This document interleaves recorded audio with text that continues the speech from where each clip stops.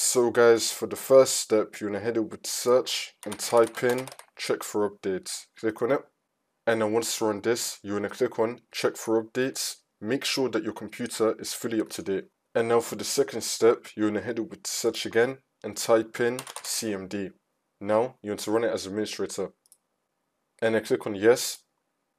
And then once you're on this, you want to type in sfc /scan now and then click on enter. And now you want to run the scan. Wait for this to load. I'm going to skip the video to when the scan will be fully completed. And then once you complete that scan, we're now going to type in DISM /online /cleanup -image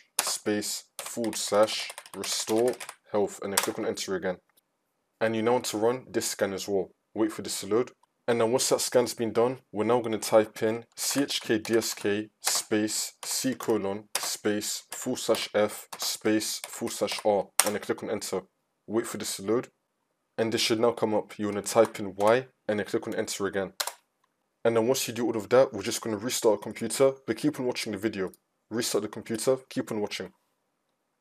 And now as the computer is turning on, it's going to be saying to skip disk checking, press any key. Do not press any key. You do not want to press any key. Let all the seconds load in. And now it's going to start running this scan. Now once you complete this scan, it will take you back into Windows and then the problem should be fixed.